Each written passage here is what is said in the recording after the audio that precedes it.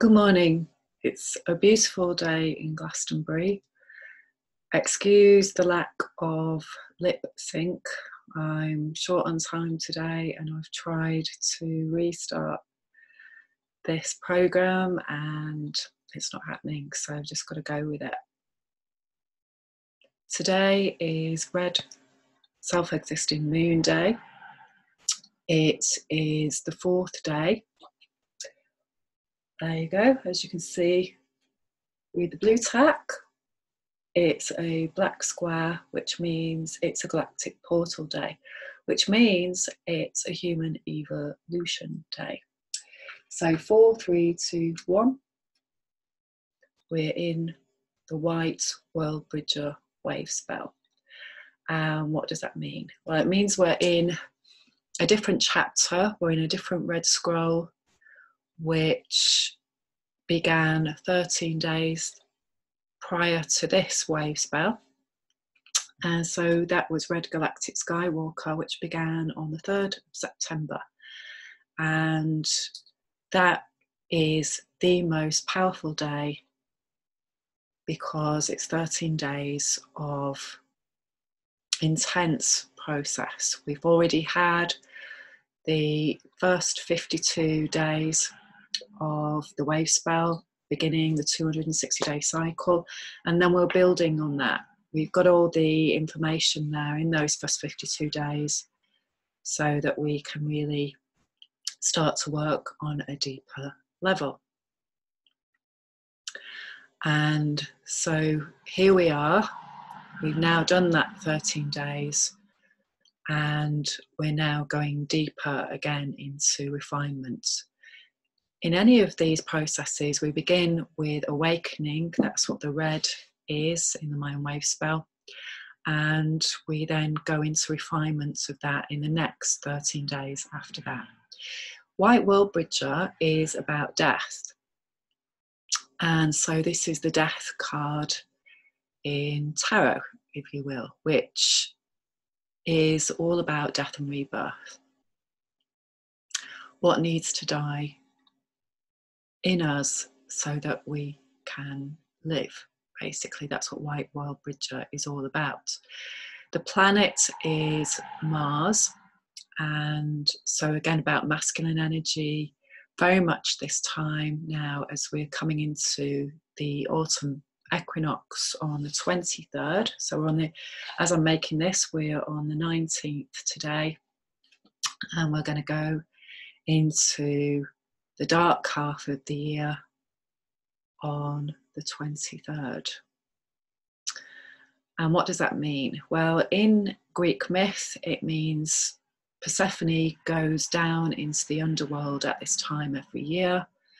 Check out the Persephone myth and again see the symbology of it.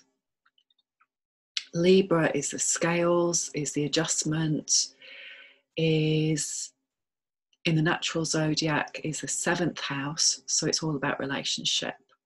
So in terms of the solar wheel, we have set off as a hero and heroine in spring at the equinox time then, and we've had 6 months out on the land creating and doing our thing, whatever that is.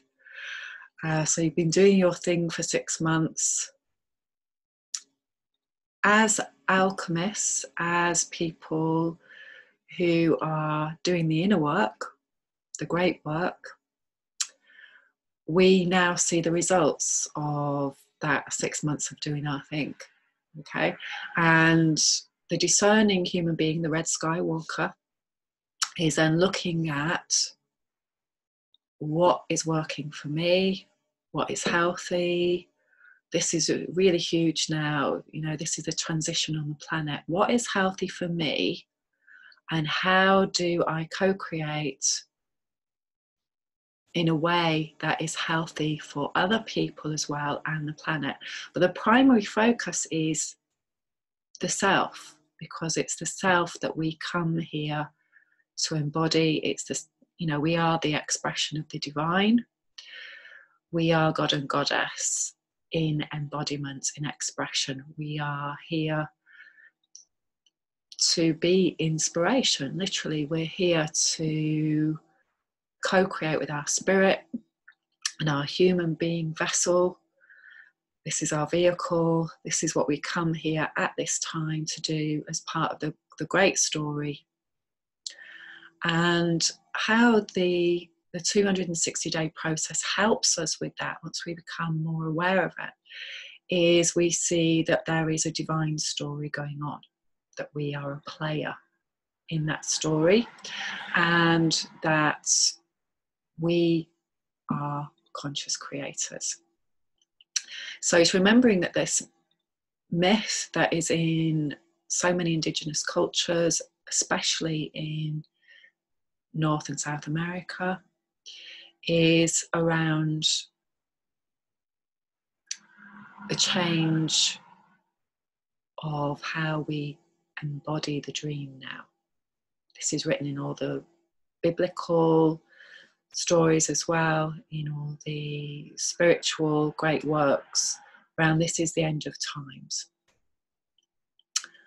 And so the human being who's ready to learn how to do this work is the Red Skywalker. So are you with me so far on that?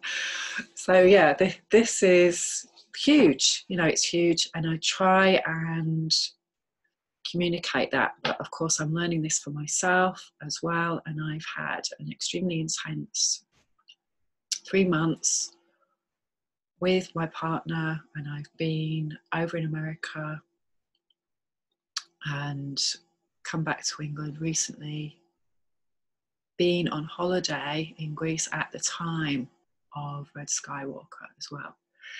So for me personally, it's about seeing how I could be in my centre during this intense time, and new beginnings with my family in a different way. What's triggering me, what's coming up that's old story, what feels emotional, this is really key as well, because this, whenever we get triggered, this is old story, this is the ancestral patterning. So today, red self-existing moon, what does that mean? It means, how do we self-exist? As in, we're not codependent, we're not running inauthentic ways of relating in toxic relationship. We are able to be an independent human being who is loving and respectful, and who is co-creating with other people in a loving and respectful way, and not sacrificing ourselves in order to do that. Okay, so that's a mastery technique of relationship, and this is key to Libra and how we do relationships. So all the planetary alignments are coming up now for us to really get clear about our personal position. So it's always about our personal position.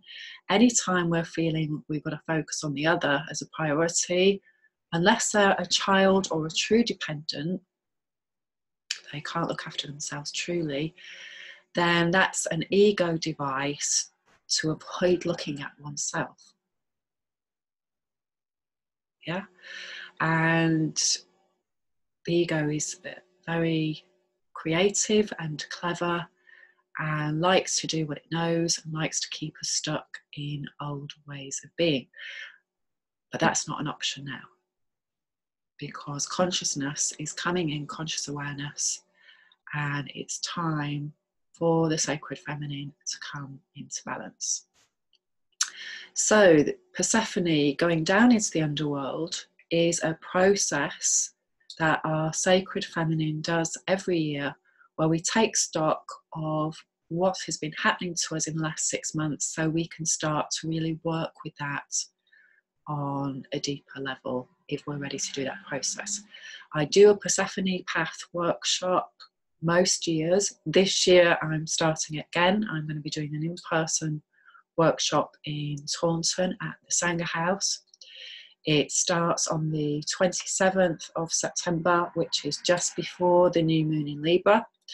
So if you want to join me there, it's a small group, it's filling up fast, and please get in touch as soon as possible to discuss if this is suitable for you, because this is deep work. We're going to meet every month, and this is a circle of support for women who are working with these ancestral patterns.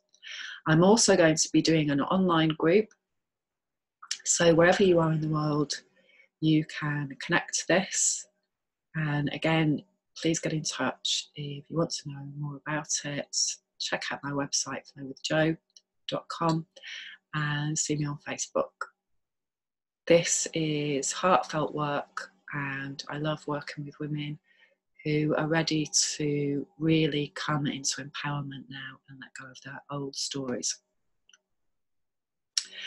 So today, all of these individual days link in to specific times. And whenever it's a red moon day, red moon is another calendar of the Mayan that is the 13 moon calendar. So the 13 moons happen for 28 days. They begin on the 26th of July every year. They don't change, unlike the 260-day Wavespell, which is a 9-month calendar. So it does change, and it's meant to change because it works with specific astrology, and it's a birthing process. Okay, so the moon calendar, the 13 moon calendar, begins each year on the 26th of July, and each one lasts for 28 days.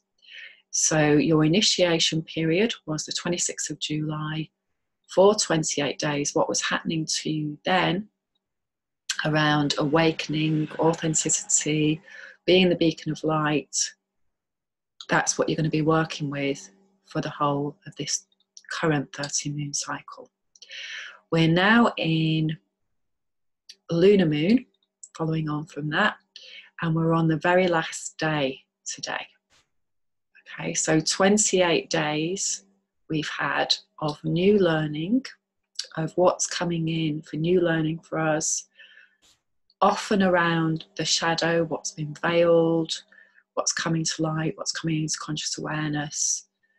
And so again, you have 28 days worth of information there, should you choose to look at it.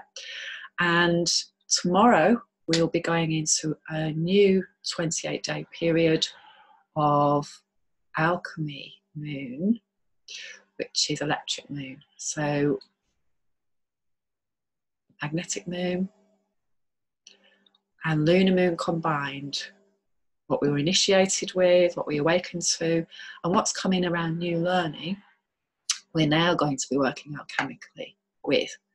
So again, how amazing is this, that everything just aligns up for us to work with, because this is how it's meant to be. You know, this is a conscious framework that we're in. This is what astrology is all about. You don't need to know everything about it to work with it either. So you know what's coming up for you, and my offering is all the tools are out there now to work with it. And if you want to know more about this, then you can work with people to be your guide who know a little bit more about it as you start to learn. And that's what I do in my groups, that's what I do working one-to-one with people, and that's the nature of me doing these videos, is to try and share some of that awareness, because the Wavespell is incredibly complex. Of course it is, because it's a divinity code, it's showing the divinity framework. So it is incredibly complex, and at the same time, we all know what's coming in for us on a given day, because it's a repeating pattern. So what we're working with specifically today with red self-existing moon, the themes will be coming up in red self-existing moon period. So that'll be the 4th moon period that we're going into, which we go into on the 18th of October. And that means we're going into Scorpio time soon after. We're going into Halloween coming up. And Halloween is really key for ancestral patterns. It's when the veil is really thin. It's all our intimacy issues coming up. Everything that our ancestors have been dealing with right back to the beginning of time. And this is the amazing thing. Okay, so in my workshops and in my one-to-one work, I work with emotional freedom technique, and the reason why this all fits in together is so important. Okay, so if you study psychology, if you study about the mind and how it works, the theories of the mind and how it works, then this helps everything click into place and make sense as to why emotional freedom technique works. So I suggest you check it out. There's a great series on Netflix at the moment in the UK called The Mind Explained, and it really puts it very simply as to how our human being mind works in order to keep us safe. So our ancestors have had experiences for thousands and thousands of years, and in every new generation, that person takes on that amazing learning on a DNA cellular level. Otherwise, every day when we stepped out the front door, we will be starting from scratch, and we will be overwhelmed with today's society because we wouldn't know how to keep ourselves safe. So we have this built-in mechanism that keeps us safe and keeps us able to function in quite an optimum way, if you like. Now, where this changes is if we've had stress and trauma in our life, and it doesn't have to be big stress and trauma, then our mind changes, our amygdala changes, and it's meant to change because anything that causes emotional trauma, we need to know about it, and we need to keep ourselves safe and not do it again. Yeah, because it can be life-threatening. And again, please do your own research on this. Just check out the amygdala, check out the hippocampus, check out how it works. This is why it's so important and why things are happening on the world stage today in the way that they are, because we're still all living these old stories of trauma. We're still all living these old stories of lack, of wounding, because that's what our amygdala focuses on. It doesn't tend to focus on the great stuff and happy stuff because we're safe in that environment. This is so key that people understand this and why it is essential to do this inner work in this particular way, is to clear off personal trauma story and ways of thinking that are harmful, that are out of balance, and that create beliefs around needing to limit ourselves and carry on in this repression of the sacred feminine and all the gifts that go with the sacred feminine. For everyone, not just for women, you know, for everyone. But we've all got these old stories running and these old belief systems that are corrupted and that have come from extremely fearful ways of being and thinking, and keep us stuck in fear, basically. So each person at this time has all of that information of all of the previous ancestors happening now. This is what I offer you. Okay, this is why the wave spell is so important, because it shows us how we're embodying that every day. It shows us what's coming in through the conscious framework of astrology, of the planets, of spirit that's coming in. New story for human beings to evolve. And in order to embody that, we have to heal the old story within each one of us. This is the key. It's not about what we do outside. That comes as a result of what we do inside. Okay, so wherever we've got stuff happening on the outside that doesn't feel good, it's because there's a code on the inside of all the things that I just talked about. It is complex, but there's an incredibly amazing way of working with it that sets us free from running this old projection. And this is what Red Moon is all about. It's understanding how the human being is just projecting their story onto the world every day. It's not true. It's not the story. It's a personal story that our mind is convinced has to happen because it's always happened. Because that is how the emotional mind works. That's how the amygdala works. And it keeps doing the same old, because that's what it knows. That's the comfort zone. And unfortunately, the comfort zone is often very uncomfortable and creates extreme sickness for the human being, creates anxiety, creates coping mechanisms of eating, drinking, taking drugs, etc., to not feel, because the past story is so painful.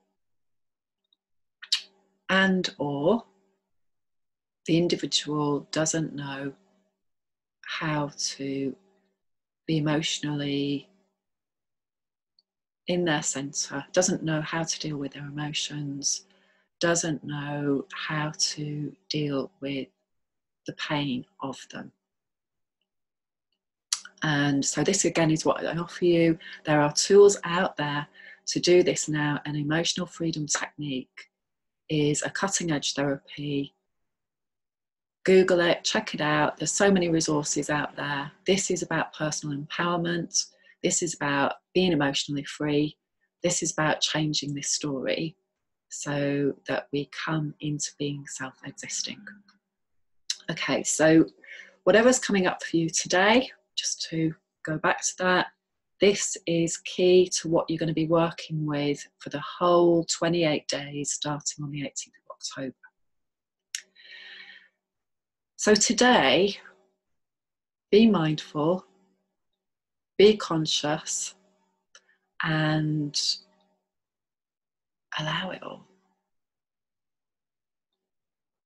if you can, to observe what's happening for you and let go of all resistance. The other big astrological news is yesterday, Saturn went direct after many months in retrograde. So we've been going over old ground of patriarchy, because this is Capricorn.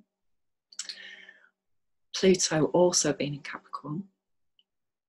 And this is all our shadow stuff. This is all our patriarchal wounding.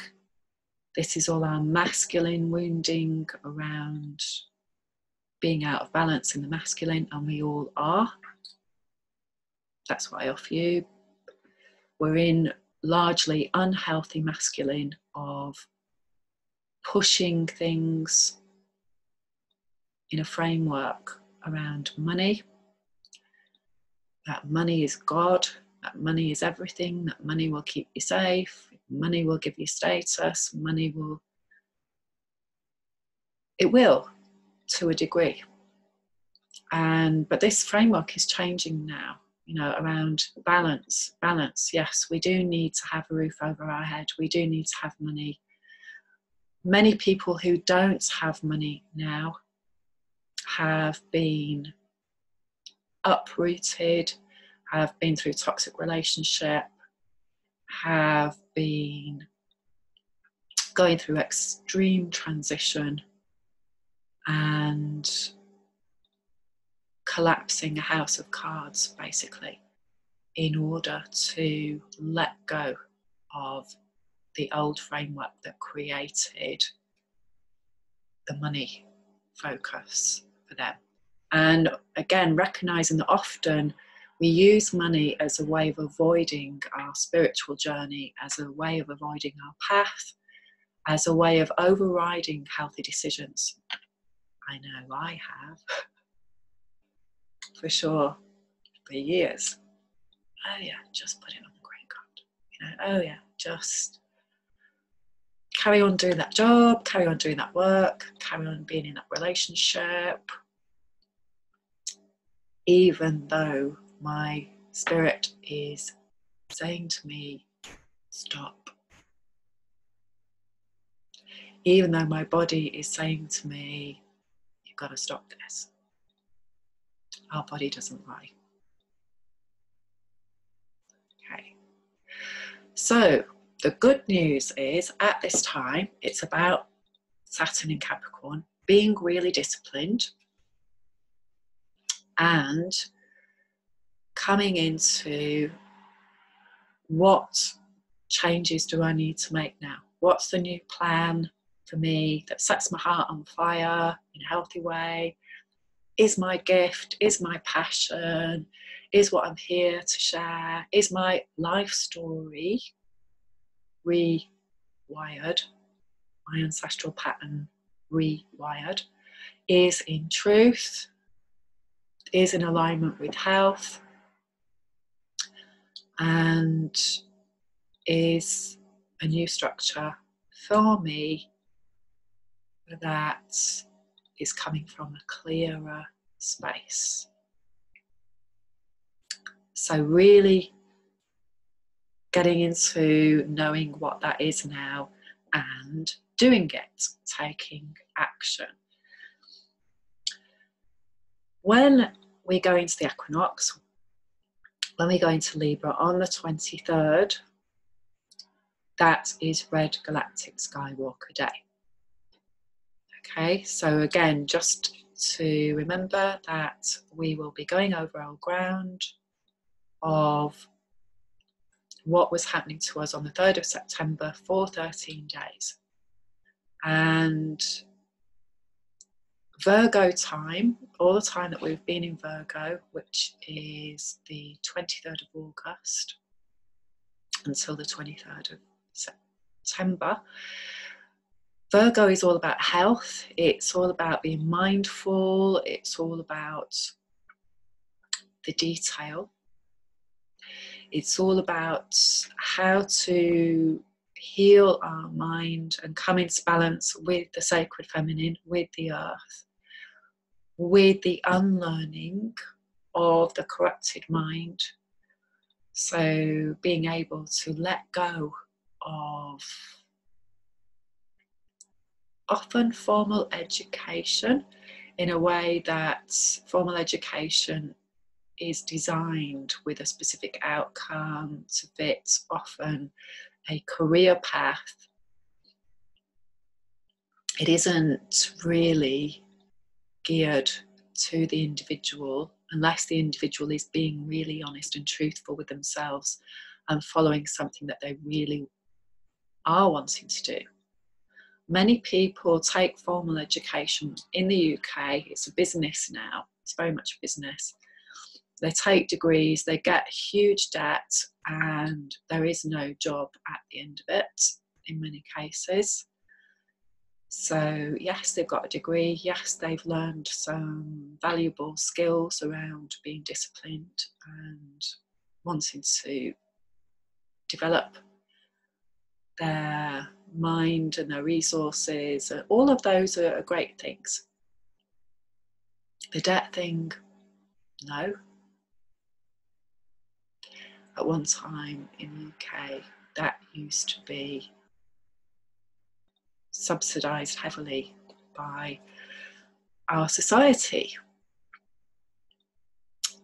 But all these things have changed. So it all brings learning, it all brings understanding. But the key now in this 13-day process is what needs to die? What of this old world paradigm of these unnatural, unhealthy, living less of a life in order to be safe needs to go? That's the question for each one of us, because each one of us is in this with everyone else, and that's what we're here to do as the individual player playing the game. So I hope you have an amazing day today of seeing your awakening to where you're self-existing and where you're still running codependency, where you're feeling fantastic, empowered, independently able to live, and where you're still, there's a part of you that feels a need for something, someone, because that's the key area of alchemy beginning tomorrow. And tomorrow we go into white overtone dog, and that's mastery of conditional love and the ancestral patterns, and being able to let go of that more and more so that we come into the Sirius code and the overview, the grandfather son of the new code that's coming in, how much we align with it. So lots of love. Please do get in touch if you'd like to know more about how this process works and how you personally can align more and learn more around these new tools to set you free on a personal level, and in doing so change the planet. How well is that? Bye for now.